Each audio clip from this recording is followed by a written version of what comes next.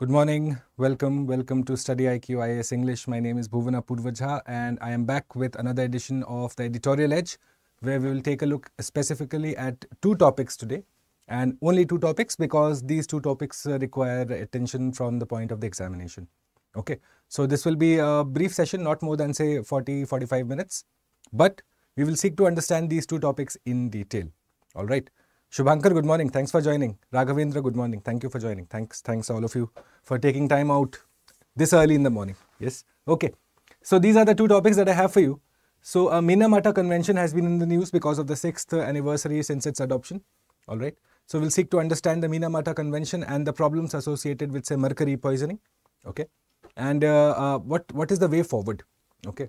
And say when you look at Minamata Convention and mercury poisoning, there is one particular sector that you need to be very careful of, and that is the gold mining sector, the artisanal gold mining sector. So we'll take a look at the sector. What is the problem? Why is it that the gold mining sector contributes so much to, say, mercury poisoning? All right. Thereafter, the second topic will be the autonomous bodies of MOEFCC, the Ministry of Environment, Forest and Climate Change. Now, they had come up with a notification, the ministry, they had come up with a notification merging certain bodies that were under it. Now a notification or the indications are that, well, that merging will not happen. So the decision has been reversed.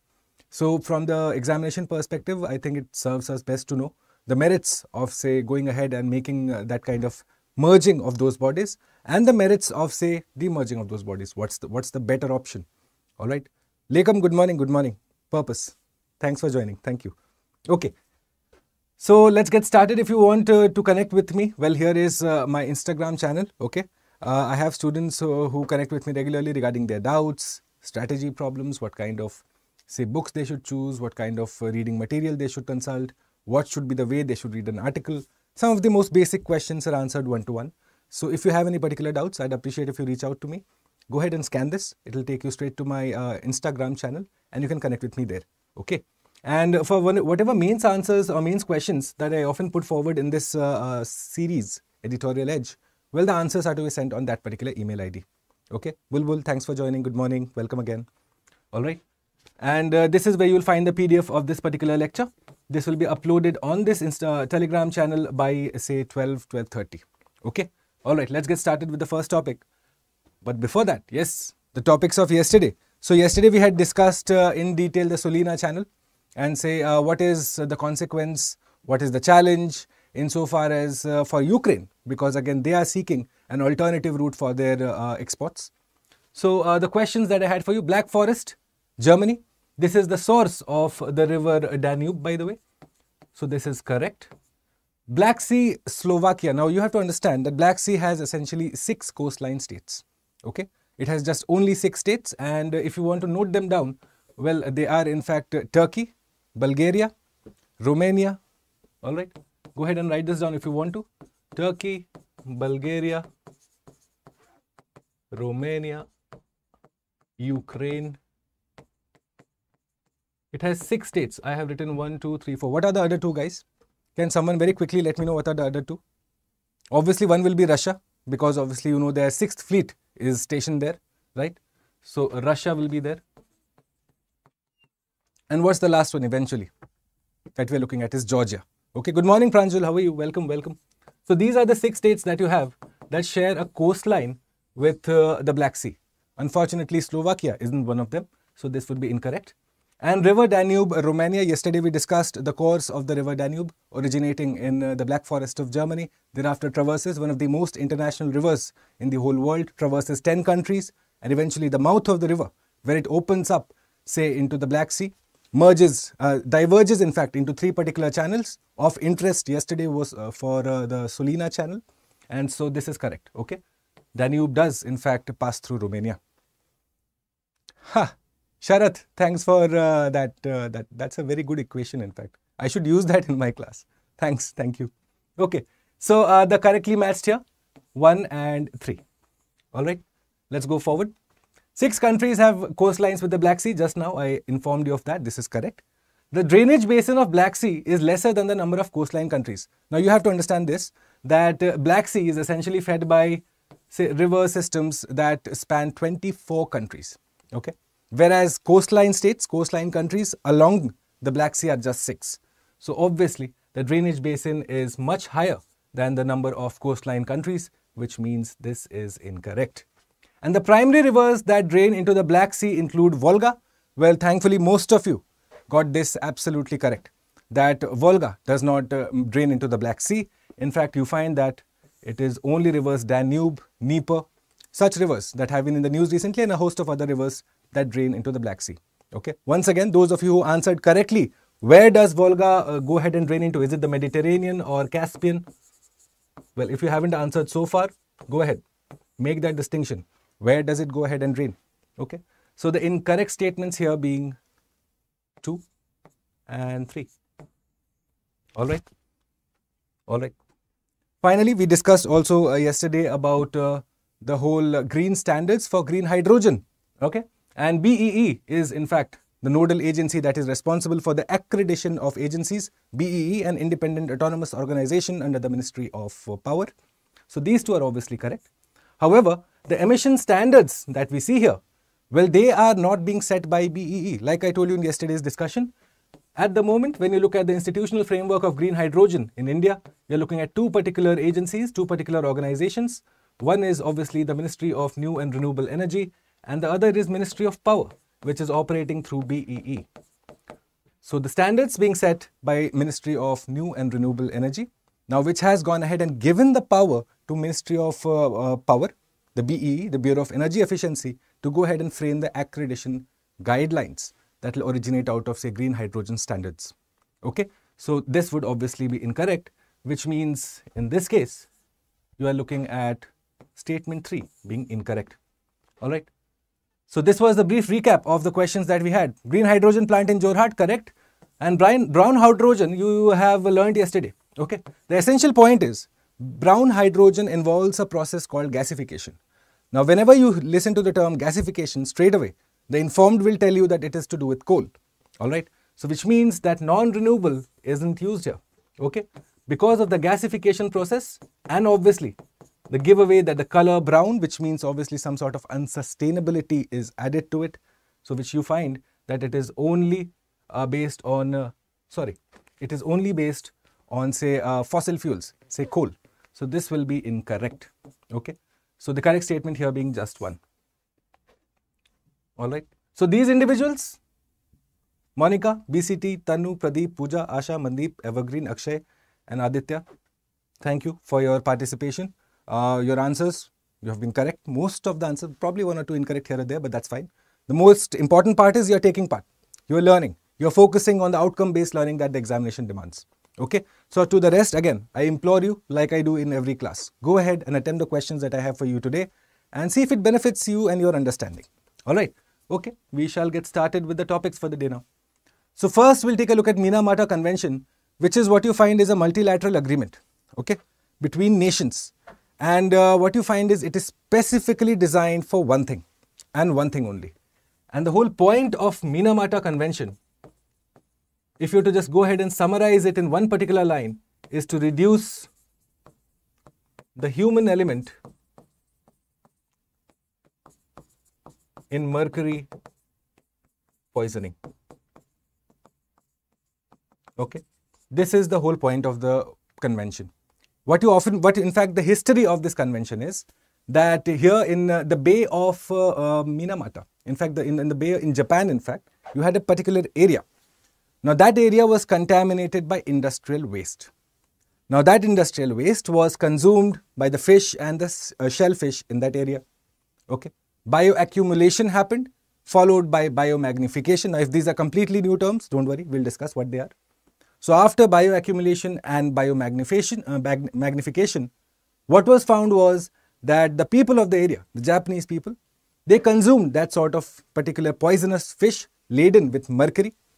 And thereafter, a decade-long problem erupted wherein many lost their lives, many were, say, incapacitated for life.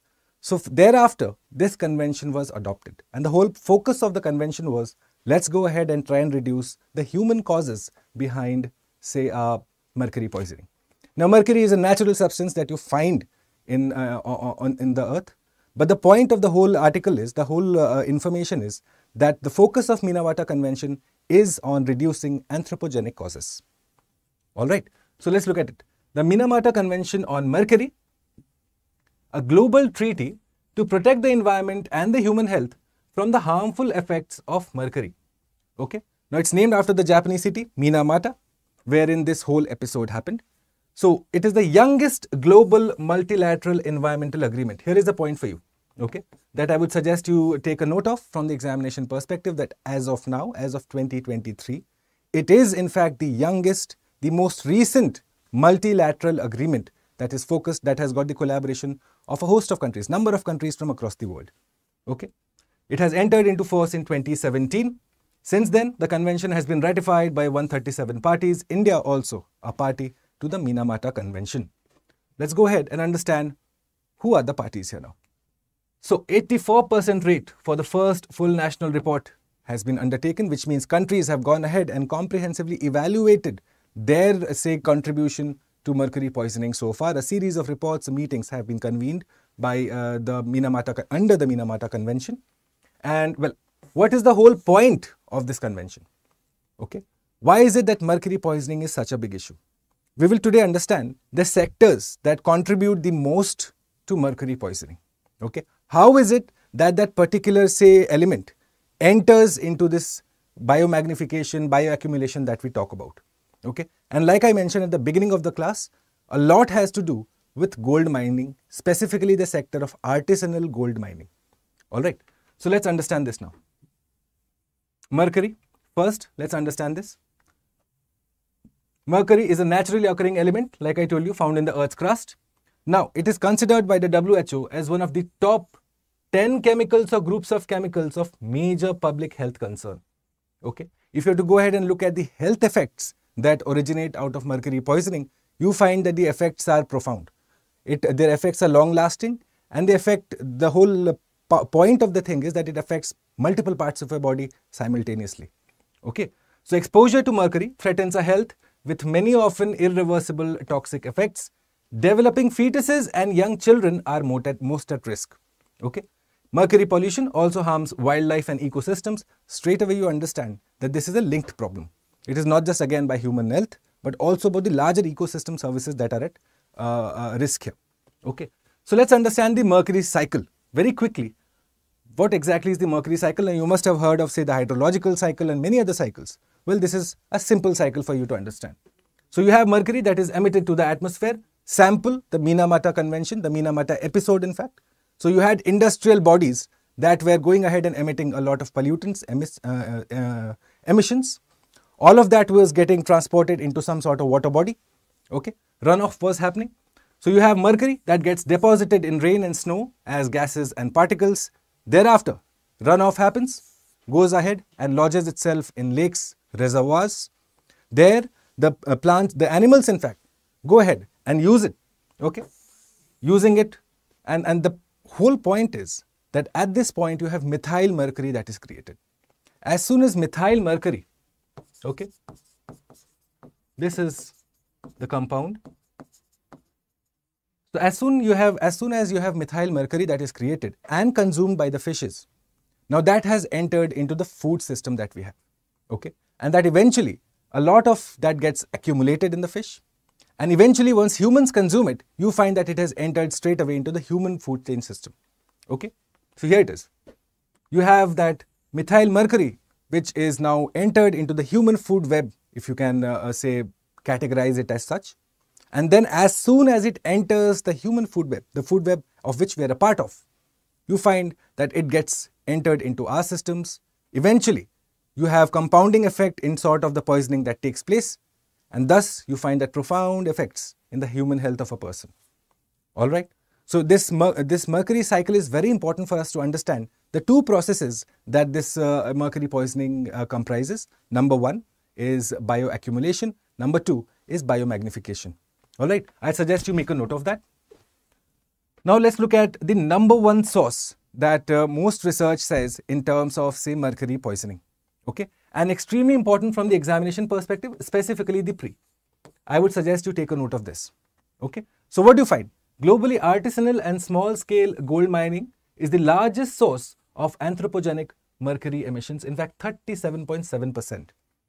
The creation of mercury amalgams, all right, mercury gold amalgams is the problem. Now look at this figure here. What you find is that elemental mercury, you are using Hg to go ahead and extract gold. Okay. From the ore, you are using Hg to go ahead and extract gold, and look at the person who is handling it. Okay. This is isolated without any gloves, without any way of say human health protection at all. Okay.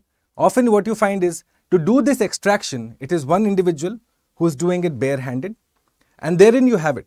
Straight away, as soon as you touch it with a bare hand, you are looking at some sort of deposition that happens on the human skin, some sort of absorption that takes place in the human body. Eventually, this process is straight away the entry point insofar as again mercury's entry into the human systems is concerned. This in itself contributes to more than 40% of mercury poisoning across the world. Okay. Dipanshi, good morning. Thanks for joining. Okay. So are you able to get this first? That the creation, the burning of mercury gold amalgam, and this whole process is why? So that you are going to go ahead and extract gold from the ore. Bear in mind, now this is not being done in an industrial manner. So there is an industrial manner of extraction of gold. That does not involve this risk. You are looking at the small scale, gold miners, gold artisans, workers who engage in this process and thus are, exposed to mercury poisoning. Now, what would be the way around this way? What would you do to say go ahead and address this? One way is that go ahead and say give them the adequate security and say protective gear. That would be one. Second is to go ahead and try and capture the mercury at the source. Okay. This would be other method that we'll just take a look at. That how you try and go ahead and say isolate the mercury right at the very source so as to say reduce the chances of mercury poisoning of this particular individual. Alright, so suggest take a note of this again. What is the process exactly? Okay. So let's look at the major sectors first. Like I told you, number one, artisanal and small scale mining, primarily of gold is what you're looking at. Okay. Thereafter, stationary combustion of coal, non-ferrous metal productions, cement productions, waste from products, host of them. However, I suggest that you take a note of the first three. Okay. And primarily, try to understand and link Minamata Convention, mercury poisoning with the artisanal gold mining and gold industry. I think these three should be coming in a natural flow for you. Okay. Not just say for the prelims, but also for the mains. Eventually, any answer on say mercury poisoning must compulsorily include at least a paragraph on Minamata Convention, and thereafter explaining the causes say of mercury poisoning. You should absolutely talk about say the artisanal and small scale mining of gold. Alright, so I suggest you use this chart to basically flowchart your answer in a way. Okay, let's go forward and take a look at the mercury poisoning. How does it affect an individual? So like I told you, the effects are profound, okay, varied throughout the body. There is not a single element of your body that is going to be unaffected by it. Okay. Nervous system, emotional instability, insomnia, tremors, memory loss. You are going to expect that. You are looking at your motor system getting affected. Paralysis is often considered to be a precursor to coma and eventually the death of an individual who suffers from mercury poisoning. Okay. Your immune system fails, renal system, kidneys failing, reproductive system harmed. All right. So once again, make a note of the systems that are harmed straight away by say as a result of Minamata disease or mercury poisoning. Okay. Kalyan, I agree. I have read about it. The mercury spill management. This is why it's even in industrial systems you have mercury that is used. It's not an element that is not used. However, there is a way and a method to use that in a safe and secure manner. And what the photo just you saw right now, this evidently does not look like a very safe and secure method to deal with compounds such as mercury, right? So I absolutely agree with you there. But the problem is that because again, this is an unorganized sector, okay? How do you go ahead and enforce all of this protective gear? Eventually that's going to cost money. So who's going to provide it? Because you can't expect these individuals to say invest money, buy expensive protective gear. Eventually you're going to need say institutional support from the government to go ahead and help this particular sector, help this particular set of individuals. Okay, and hospital can afford to do that because let's not forget they have the finances. But here that problem does arise. Correct? Correct, Shubhankar. That's a fair observation. Chandrabhan, good morning. Good morning. All right. So now the way forward, let's look at this very quickly. This you are going to use in your mains answers. Okay. Because again, the Minamata Convention's 6th anniversary has been observed. So it makes sense to study for, say, the 2023 mains. Okay. This would be a question that an aware candidate should ideally prepare for. And so the way forward in terms of mercury poisoning. So what you're going to do is look at reducing the near-term significant emissions. And how do you do that? If mercury is captured during the amalgam burns. When you go ahead and make the mercury gold amalgam, okay? When you go ahead and make the mercury gold amalgam, you are trying to go ahead and capture the mercury emissions therein. Okay? You're going to try and capture the mercury emissions at the very source. If you're able to do that, a large amount of the risk can be, say, brought down. Okay? Number 2, phytoremediation. Now, another term that you must be aware of. Please be aware in this particular lecture, in this particular short discussion, we have discussed already 2 particular processes. One is bioaccumulation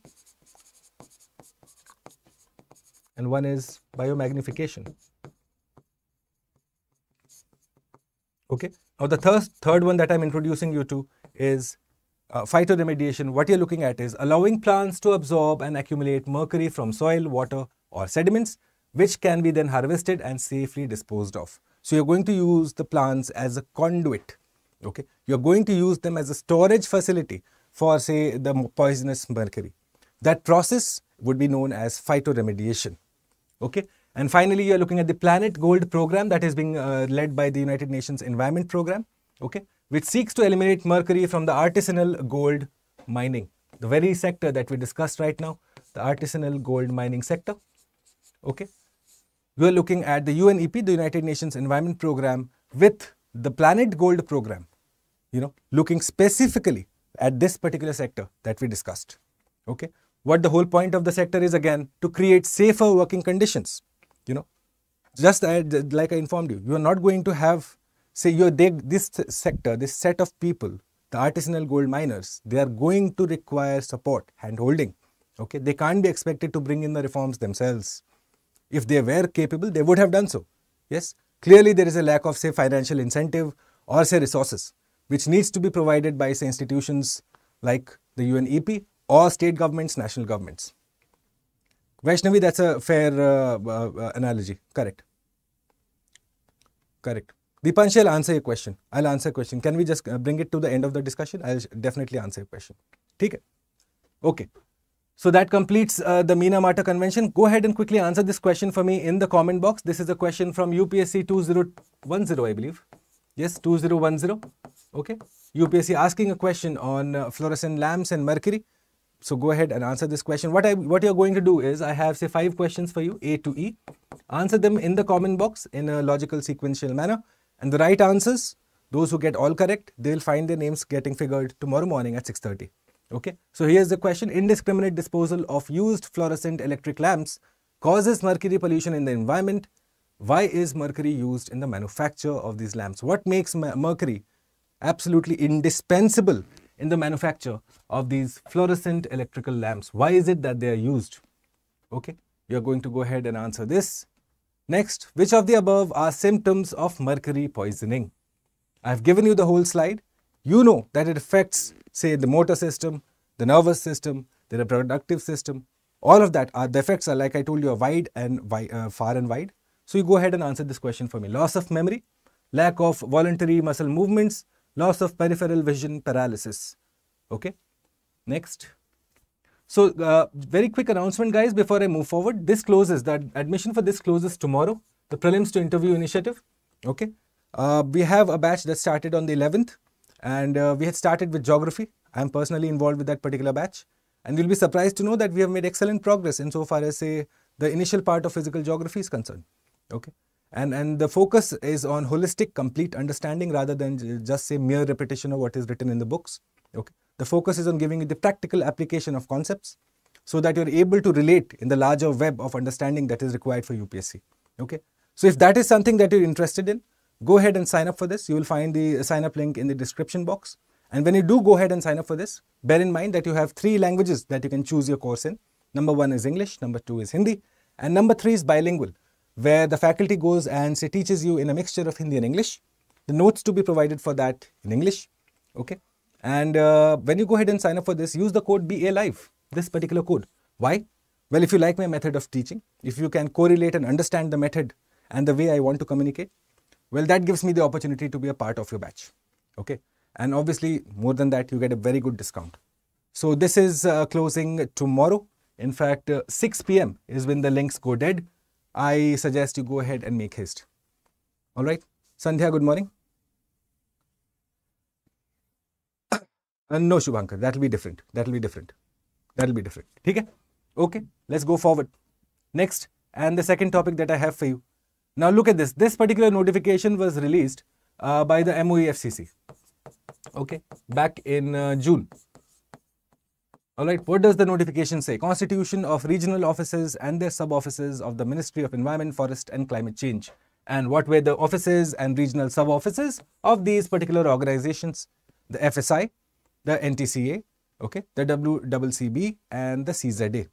Now, first, the scope of this discussion. First, we are going to look at, say, the merits plus the demerits of such a proposal.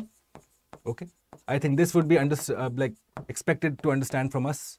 And number two is we're going to look at each of these bodies separately. Okay, so as to understand, well, what's the scope, what's the ambit of the responsibilities? Okay, so that's going to be the ambit of this short discussion, 15 to 20 minutes, not more. Let's go ahead. Okay, so this notification was released and the ministry explained it as a decision for ease of doing business. Obviously, the point was that, well, it will lead to better coordination, okay, better access to resources, pooling of resources, manpower, all of that will be under an umbrella system. So that was the whole point of the notification that was released by the government. However, then it came under, say, immense criticism from certain sections, say the activists and those who are associated with this environment and forest conservation in India. And the problems that they raised, the objections that were raised, primarily were to do with the dilution of the scope and ambit of responsibilities of each and every body. Okay. Then again, in the middle, you must have heard that Project Elephant and Project Tiger, they were also supposed to be merged together, that they would also be again rationalized under the same say logic, that you're looking at, say, access of resources, common resources, division of, say, responsibilities, better coordination. All of that was again justified to go ahead and engage in the management, the merger of Project Elephant and Project Tiger. Okay, so let's look at this. The problem that was raised by the activists, that because of this notification, where you are going to go ahead and merge these particular bodies, the Forest Survey of India, National Tiger Conservation Authority, Wildlife Crime Control Bureau and the Central Zoo Authority. Okay. Because of this, what you are essentially looking to do is what the activists said, that the bodies will be rendered toothless. And that's a very fair criticism. Okay. So let's look at the example. In the existing structure, the NTCA can oppose a forest clearance for an infrastructure project for diverting tiger reserve areas. Let's not forget that NTCA is the primary body when it comes to tiger conservation in India. Okay. It is the primary body when it comes to tiger conservation in India. Very quickly, someone in the chat let me know who is the chairperson of the NTCA, the National Tiger Conservation Authority. Your options: Prime Minister, the Environment Minister, President of India, none of the above. Bataiye mujhe very quickly. Okay. So what you're finding is that the NTCA can oppose in the present scenario if, say, you find tiger sanctuary or tiger reserve land getting diverted. However, the proposed merger would have rendered this difficult, as the NTCA would then report to the Inspector General of Forests, who is in charge of the Integrated Regional Office and reports to the ministry. So thus the autonomy part, the criticism is that the autonomy part of these particular organizations will be severely hit. Okay. And that's a very fair criticism, that you find that the decision making of individual bodies will be hindered because again they'll be reporting to one particular ministry.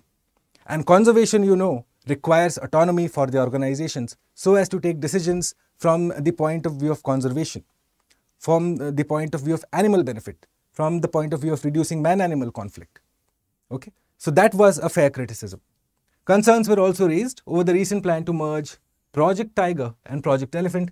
This was also in the offing, potentially affecting the autonomy and importance of these initiatives. Correct? Good. Environment Minister, those who have mentioned is correct. Absolutely. Bipen, good answer. Shubhankar, good answer. Badhiya, badhiya. Well done.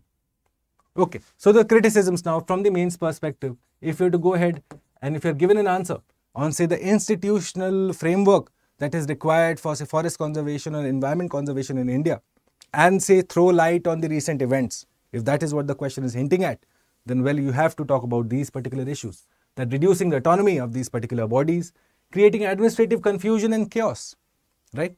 Because again, right now you have clearly demarcated responsibilities that yes, NTCA, such and such. Central Zoo Authority, you're going to go ahead and say engage in the management of stud books. Okay, what are stud books? Very quickly, those who are watching. What are stud books when it comes to conservation in India? See, this is what the examination will ask you to know. You know, the days of simple questions getting asked that what was Rio 92, all of that is over. They're going to ask you absolutely simple focused questions that you ought to know. Okay. So I'll tell you very briefly what are stud books. Okay, make a note of this if you're listening to it for the first time. For example, I have two particular specimens in my zoo, say specimen A and specimen B. Right? Now, obviously, they have say parents. They are a progeny of their father and mother. So the stud book is essentially going to maintain the genetic chronology of a particular say a lineage. Why?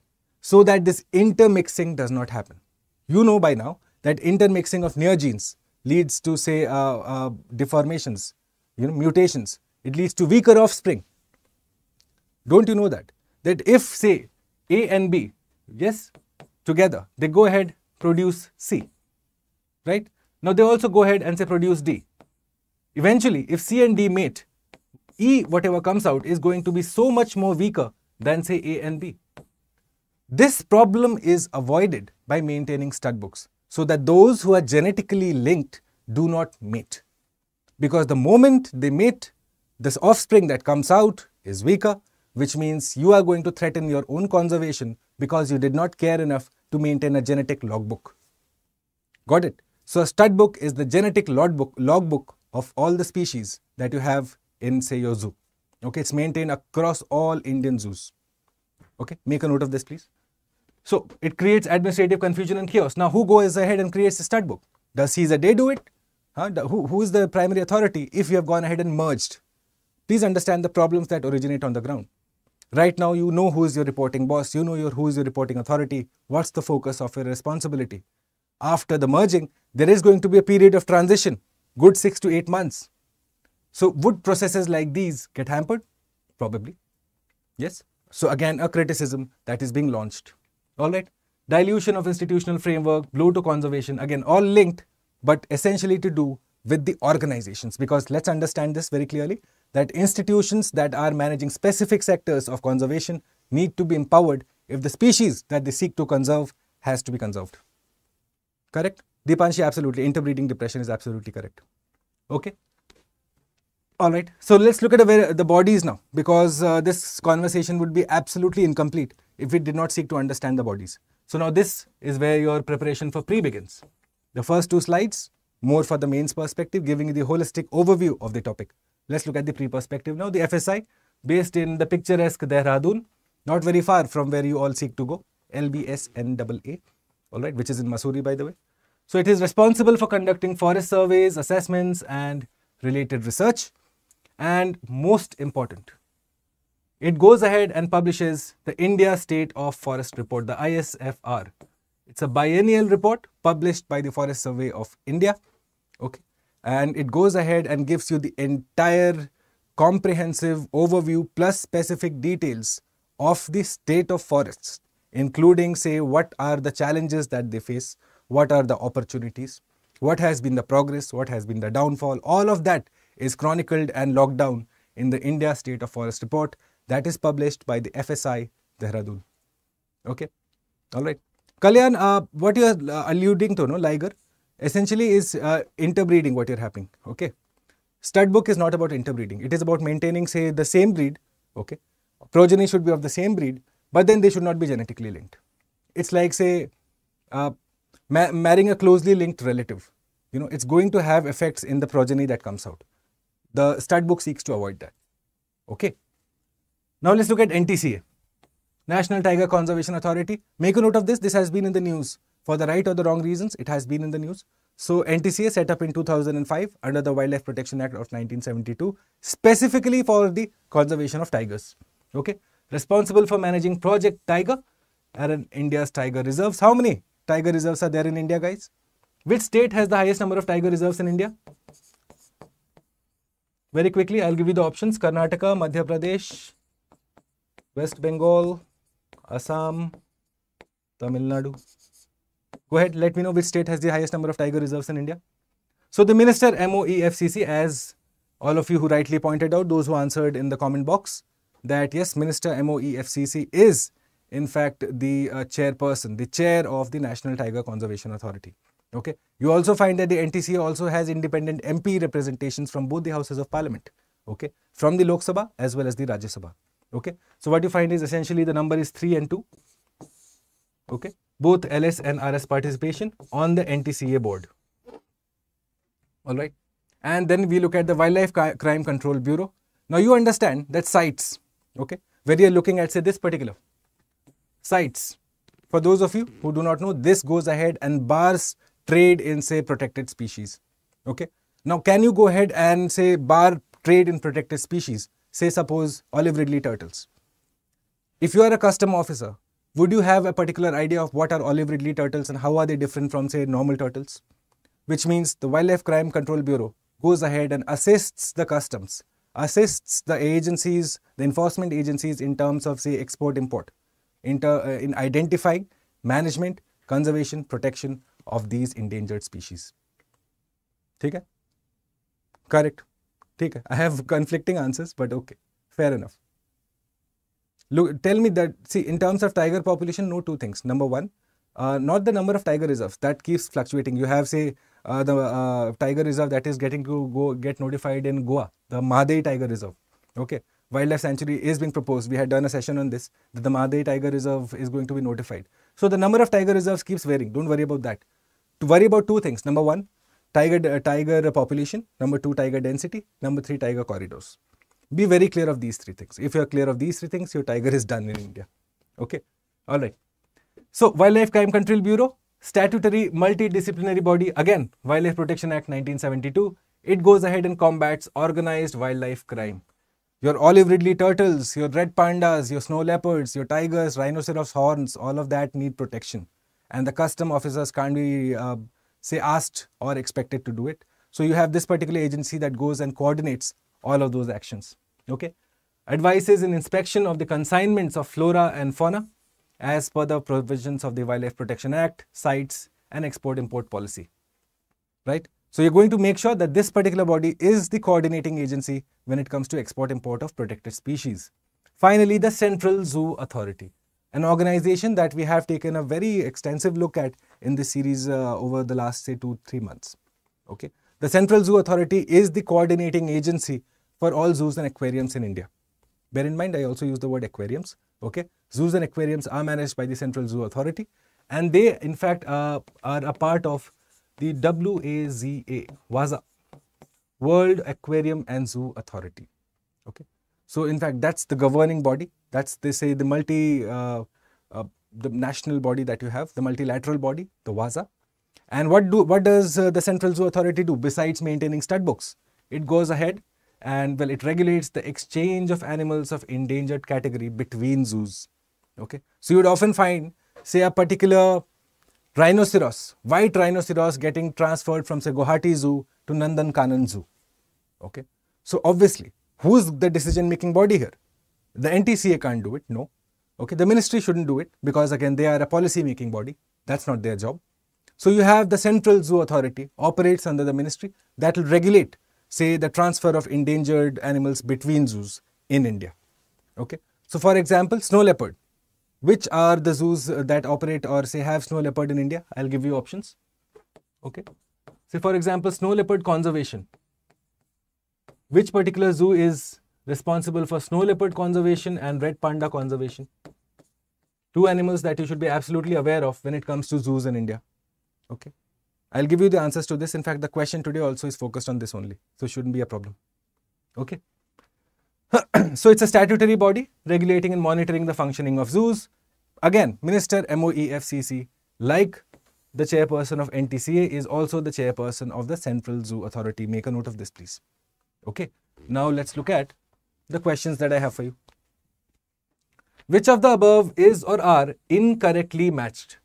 Number 1, Padmaja Naidu Himalayan Zoological Park in Darjeeling, Sanjay Gandhi Biological Park in Patna, Sri Chamarajendra Zoological Park Garden in Mysuru, and Nawab Wajid Ali Shah Zoological Garden in Hyderabad. Well, you know what? This question you can straight away answer if you know your history. Okay. If you know your history, you don't even need to worry about the environment in this. So anyways, which of the above are incorrectly matched? You will let me know in the answer box, the comment box. And D, among the following tiger reserves, which one has the largest area under critical tiger habitat? Now, this was asked by the UPSC just a couple of years ago. Okay. So this is what we do here. Yes, we look at topics. Thereafter, we seek to understand the topics from mains and pre perspective. 40, 45, 50 odd minutes, 2 topics done threadbare along with PYQs. Okay, that is the whole focus. So go ahead and answer this question for me. And with that, my dear students, my dear lovelies, we come to the end of this morning session that I had for you. 2 short topics, 2 brief topics, but done threadbare. I hope you will consider answering the questions that I have for you in the comment box. Okay. And if you have any particular suggestions for me, any particular feedback, criticism, appreciation, whatever it be, go ahead, reach out to me either on my email ID or on the comment box below. I'd most appreciate it. Okay. On that note, have a very productive day. Study well, study hard. Till I see you tomorrow morning, 6:30 AM with another set of topics in the Editorial Edge. It's a wrap from Bhuvan. Thanks for watching. Bye.